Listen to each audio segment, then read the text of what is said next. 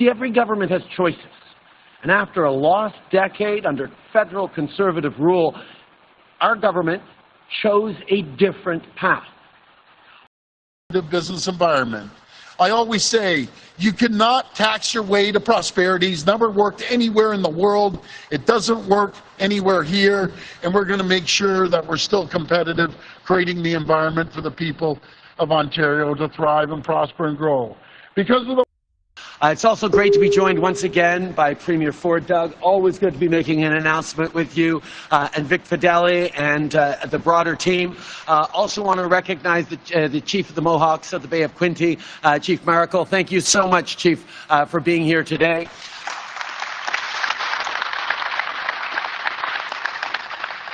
Mayor Terry Richardson, Reeve John Weiss, there you guys are. Great to have you here. Thank you for welcoming us to this beautiful community. But I have to say, we're not here today because of a federal government investment. We're not here today because of a provincial government investment. We're not here because of the work that Goodyear has done around here. We are here because of one group of people, specifically and only, and it's all of you associates. Back to the announcement of today. For decades, the auto sector has been one of the drivers of the Canadian economy. Le secteur automobile, c'est l'une des plus importantes sources d'exportation. L'an dernier, it's a source of exports. Last year, we added $18 billion to the GDP through this industry. Community building work for Canadians, for over 500,000 Canadians from coast to coast to coast. And yet, when we took over from the Conservative government, this sector was in decline. Jobs were fleeing abroad. Companies were choosing to invest elsewhere. That was not inevitable. That was not just how the world is going, and we are proof of that here today. See, every government has choices. And after a lost decade under federal conservative rule, our government chose a different path and invest in the future of the industry. And the results speak for themselves. In just the last 4 years, we've attracted over $46 billion worth of investments across the EV supply chain, from mines to assembly lines. Rio Tinto, General Motors, Northvolt, Volkswagen, Honda, and so many more. These global leaders have recognized all that Canada and Canadians have to offer. Abundant clean energy and a commitment to serious climate action, access to critical minerals and other natural resources, stable and reliable democratic institutions, strong trade relationships spanning every corner of the globe, and most importantly, the best workers in the world. As I'm out making a pitch for Canada internationally, yes, we talk about our resources. We talk about having more trade deals than just about anyone else. We're the only G7 economy with a free trade deal with every other G7 economy. But our single greatest competitive advantage is Canadians themselves. Companies from around the world are trying to connect with the reliable, educated, ambitious, serious workforce that we have right across the country. That's why companies like Goodyear, who have places all around the world, say, yeah, you know what? We're doubling down on our investments in Canada. We know that Canadians will deliver in this changing world. We're the reliable bet. That's why we've seen foreign direct investment massively spike over the past years. As companies are coming to invest in Canada, it's because of all of you. So keep it up. The future is in good hands. See, when we present these lists of facts to global investors, their choice ends up being simple. They choose Canada, they choose Canadians. And today, yet another global leader is doing exactly the same. With support from the Government of Canada, Goodyear is expanding and modernizing this facility to produce tires specially made for electric vehicles. Goodyear's more than $575 million investment will create and maintain hundreds of good-paying, sustainable jobs right here in Napanee, all while ensuring they reach net zero by 2040. And on top of that, they're investing back in Canadian research and development so that Canada remains a global EV leader for decades to come. Today, Goodyear is like countless other auto leaders, putting its faith in Canadian workers. They know that Canada is the place to invest, to lead the global energy transformation, and that's why they're stepping up and doing their part in building a strong, resilient economy here in Canada, now and for decades to come. Because that's what this announcement is all about. It's not just about, making a few more tires here, although 2 million more tires is a very good thing.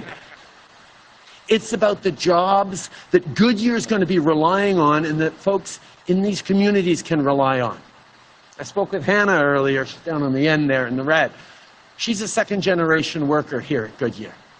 There are young people here who are third generations, whose parents and grandparents were part of this plant going back to the late 80s. This investment, at a time where people are worried that the global competition for jobs is increasing, this investment, this confidence in Canada and in Canadians, means there's not just going to be a fourth generation of tire workers here in Goodyear, in Napanee. It means there's going to be a fifth and sixth and seventh generation. It means people are going to be building things here in Canada that are adjusted to the way the world needs. The world's changing with EVs. So making tires for electric vehicles. By the way, why do we need electric vehicle tires that are different? Well, electric vehicles are heavier. They have more torque, so they have more resistance in the wheels. And they need to be quieter when the loudest thing on a car is not the engine, but the tires. The kind of innovation that Goodyear is doing is more and more important. And when a company is looking for how it's going to play a solid role for coming decades, they're looking for safe, solid investments to make in places like Canada, in workers like Canadian workers. So once again, today's announcement proves what our government has said for a long time. The good, responsible climate policy is good, responsible economic policy. Indeed, you can't have a plan for the future of our economy if you don't have a plan to fight climate change. And look, we all know full well that the Conservative Party of Canada has no plan to fight climate change. But it's also increasingly obvious that they have no plan for the economy either. Pierre Poilievre has been clear. He will cut these investments in Canada's future and cut jobs for Canadian workers because he won't invest in workers and in the future. See, every government, every leader has choices. We've chosen to invest in Canadians, invest in workers, invest in our future. Poilievre has chosen to write off Canada's auto sector, to let good middle-class jobs disappear, and to let down Canadian workers. Well, our government will never let that happen. Countries invest in themselves and in their workers.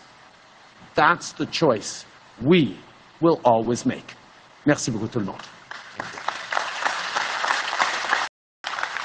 Well, first of all, good afternoon, everyone, and thank you, Laura, for that introduction. And I'm thrilled to be back here in the beautiful Greater Napanee alongside my champion of all champs, the #1 salesperson, Vic Fideli. I know he travels around the world and attracting companies, and also the local champion, Rick Rossi. And Prime Minister, I want to thank you and Minister Ng on your entire team, as well as Chief Miracle.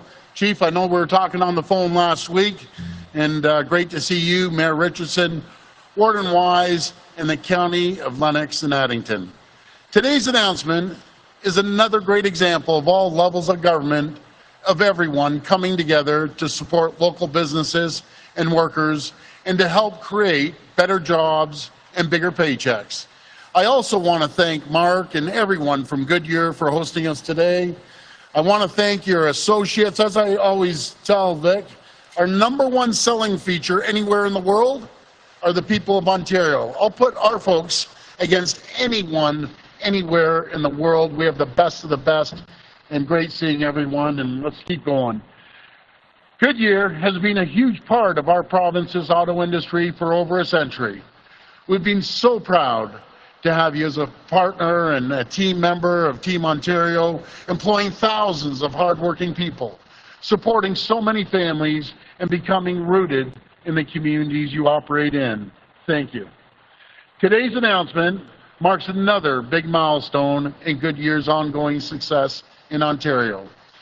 The company's more than $575 million investment, which is supported by a $20 million investment from the province, will modernize and expand this facility here in Napanee to significantly scale our province's production of tires for electric and all-terrain vehicles. Once built and operational, this new expanded plant will employ more than 1,000 people and be a huge boost to our province's growing auto and EV industry. That's because here in Ontario, we're building an end-to-end EV supply chain, connecting our critical minerals in the north and clean steel manufacturers in Hamilton and Sault Ste. Marie to automakers and parts and battery manufacturers across the province. And I'm so excited about the progress we're making. Over the past 4 years, Ontario has attracted more than $43 billion in electric vehicle and battery investments. We've welcomed new battery plants in Windsor, Alliston, and St. Thomas. Major investments from parts and component producers in Loyalist Township, Brantford, Port Colborne, and now in Napanee. And we're so proud that Ontario is now the only place in North America that has the 6th largest automakers call home. And friends, the world is taking notice. You know, we have become, Ontario, an economic powerhouse in North America. If we were a standalone country, and I never recommend that, Prime Minister, but if we're a standalone country, we'd be the U.S.'s 3rd largest trading partner in the world. We do $500 billion of two-way trade with the U.S. We're the #1 customer to 17 states, #2 to 13 states. So the world is watching. And again, the best asset we have are the people. Earlier this year, Canada surpassed China in Bloomberg's global battery supply chain rankings. This is the first time ever China has been unseated from the top spot. Companies are investing in Ontario because of this growing supply chain, because of the people. They're choosing Ontario because of the investments we're making in skills training, in energy infrastructure, and to build roads and highways. We're investing over $190 billion. Nowhere in North America can say that. $190 billion in roads, in highways, in bridges, in hospitals, in schools, and every other infrastructure, and broadband as well. And we just are going to keep moving forward on this. International companies are setting up shop here, and local companies are expanding because of our competitive business environment. I always say, you cannot tax your way to prosperity. It's never worked anywhere in the world. It doesn't work anywhere here, and we're going to make sure that we're still competitive, creating the environment for the people of Ontario to thrive and prosper and grow. Because of the work our government has done to cut red tape by over $1 billion a year, to reduce these costs of doing business by $8 billion each and every single year, and for cutting, not raising taxes on the people or businesses. We're the only government in the country that has never raised a tax since we've been in office. We will never raise a tax. We will see revenues grow by expanding companies like this and the $43 billion of EV expansion, $20 billion in tech, $3 billion in life sciences. And just think, last year, think of this stat here. I love this stat. So last year, the manufacturing of this province, folks like yourself, created more manufacturing jobs here in Ontario than all 50 U.S. states combined. Think of that. That's pretty staggering. And that's never been done before. But I'm going to be very frank, they're catching up to us, so we just got to keep going. It's 50 against 1, but we'll still hold our own. And folks, as the world continues to face economic and geopolitical uncertainty, here in Ontario, we're going to keep working hard to create the environment for businesses like Goodyear to thrive, prosper, and grow. And when companies thrive, prosper, and grow, so do their associates thrive, prosper, and grow. I have a very simple theory. You have two choices. Either put money back into the people's pocket, and they're going to be doing things they might otherwise not be able to do, as simple as going out for dinner, buying something that they might not be able to buy. The best place to do is put it in your pocket. The worst place to do is give your money to the government. Then when it comes to companies, same thing. You put money back into the companies' pockets, they're going to invest in their people, into their infrastructure, into their technology, and that's how we thrive. We're going to keep the momentum going here in Ontario, attracting more EV and auto investments, and creating better jobs and bigger paychecks in every part of our province. Once again, I want to thank you, Goodyear, all your associates, Mark and Laura and your whole team, for your investments and for your continued confidence in our province and our workers. Thank you to everyone for joining us today, and may God bless the people of Ontario. Thank you so much.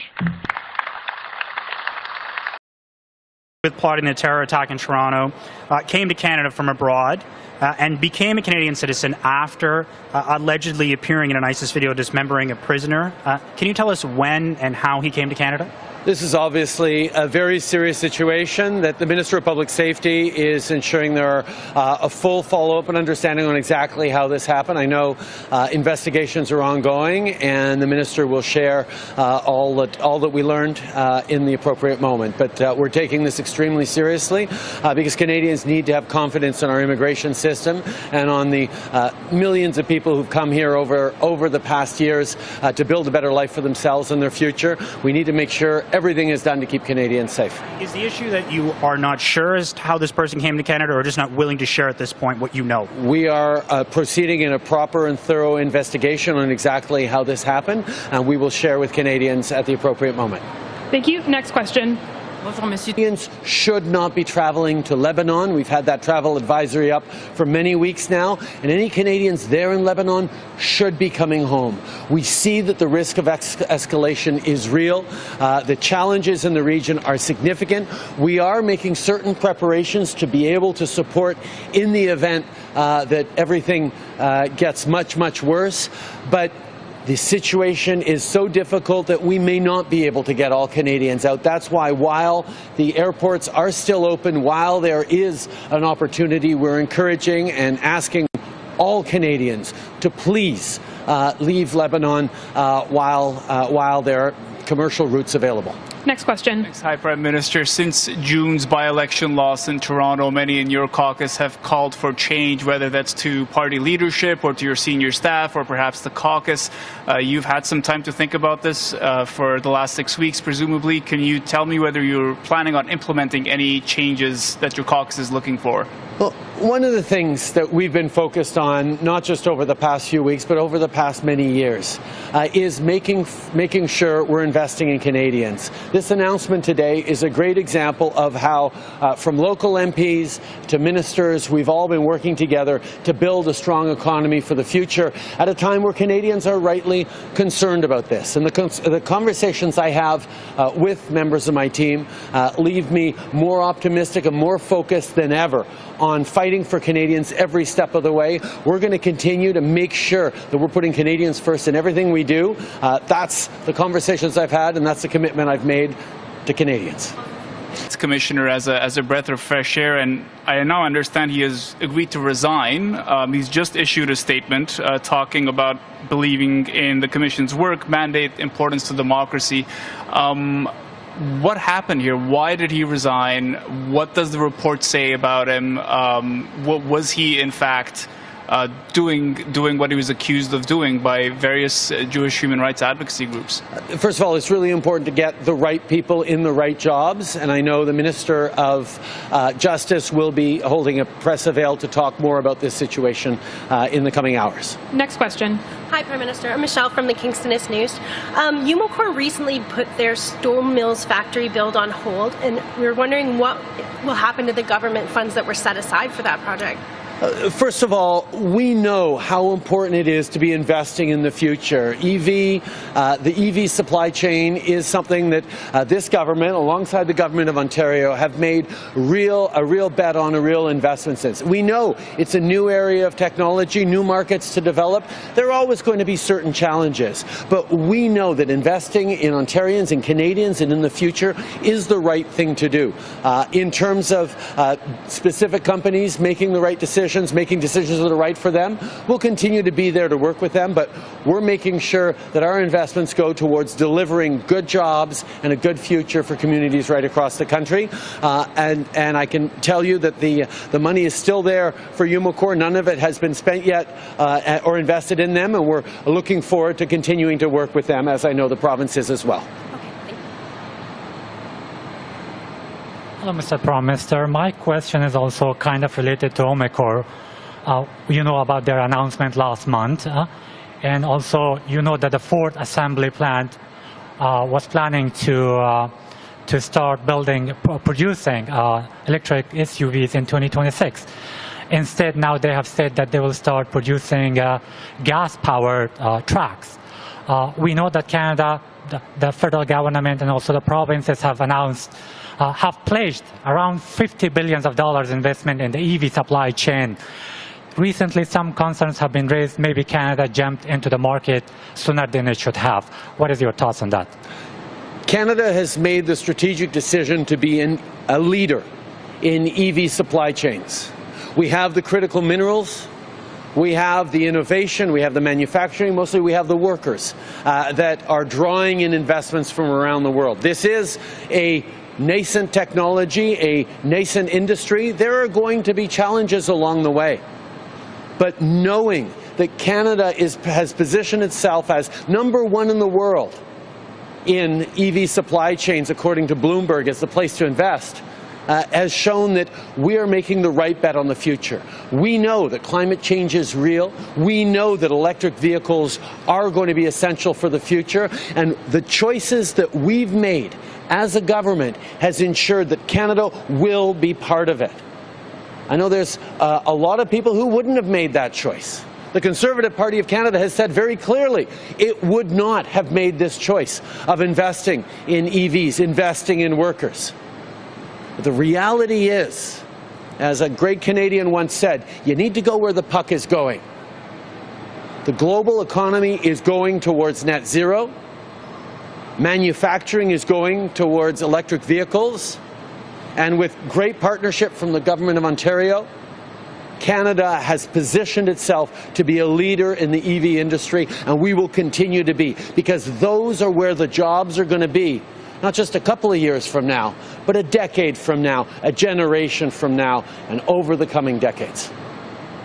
Mr. Prime Minister, my next question is about Venezuela. We know that Canada has expressed concerns about the election results out there. But my question is that why Canada has not joined the United States to declare that President Maduro did not win the elections, and why Canada has not imposed any sanctions on Maduro yet? Canada has been one of the strongest countries in standing up over the past many years against the Maduro regime. We have, as you said, huge questions about those election results. We're calling on the international community to come together and demand a proper accountability. It is essential that the will of the people be respected, and we will continue to work not just as northern countries, but with countries in the global south, particularly across South America, to demand accountability, transparency, and to ensure that democracy returns to Venezuela for Venezuelans. Premier and the Prime Minister. The Ottawa Mayor has says the city is facing a public transit financial crisis, and they're asking for up to $140 million from both upper levels of government. So are you prepared to bail out the city in this situation? First of all, it is really important as a federal government that we have good relations with municipal leaders, cities right across the country, and that's why I sat down with Mayor Sutcliffe just in Ontario in April at City Hall. and we talk directly and frankly about some of the challenges that the city is facing. The federal government will always look to be a partner of municipalities as we move forward, particularly a municipality that's so geographically important to the federal government as Ottawa. We look forward to continuing to work with Mark. Well, we have a great relationship with Mayor Sutcliffe and made a new deal with them. But, you know, we're in. If the federal government's in, they're the largest employer in the region. So I'll leave it at that. We'll talk to Mayor Sutcliffe and work with the federal government. Thank you. And my follow-up is just for the Prime Minister. Last week, steel and aluminum CEOs and opposition leader Pierre Poilievre called for the federal government to match the U.S.'s tariffs on China. Why has Canada not moved on this yet? Well, first of all, it's a bit of a joke that Poilievre is suddenly talking about workers in the auto industry. He has said repeatedly that he wouldn't be making these investments in our auto industry. He wouldn't have invested. He'd be cutting our investments in EVs, in building an extraordinary EV supply chain in Canada, something that we've been doing as a government in partnership with the Government of Ontario and others right across the country over the past 4 years in a deliberate strategy. Bring in Volkswagen, bring in Stellantis, invest in Honda, invest in the EV supply chain from mines to manufacturing and recycling. We have been there every step of the way, and the federal Conservatives continue to say they'd cut it all. They don't support it. They don't believe in investing in Canadian workers. So him to suddenly turn around and say, oh, we're worried about EVs, that's baloney. He's looking for a political angle because that's all he does. But in regards to the CEOs and the steel manufacturers and the partners in the industry, I can tell you, for the past many months, we, alongside Minister Mary Ng, our Minister of Trade, have been working with stakeholders, working with community groups, working with international partners on making sure that Canada's EV advantage remains. Canadians have invested in this future, and we're going to make sure that we follow through on it. So Poilievre jumping in front of the parade or trying to is just silly. We have stood up for Canadian workers in the auto sector. We will continue to stand up for Canadian workers in the auto sector. We will continue to make sure that we're using all necessary tools to drive a greener, cleaner economy, which means great manufacturing jobs here in Canada, more opportunities for Canadians. This is a conversation that we've been having for months, and we will continue to have to make sure these investments we're making that Poilievre would cut are well protected for the future. Thank you, Prime Minister.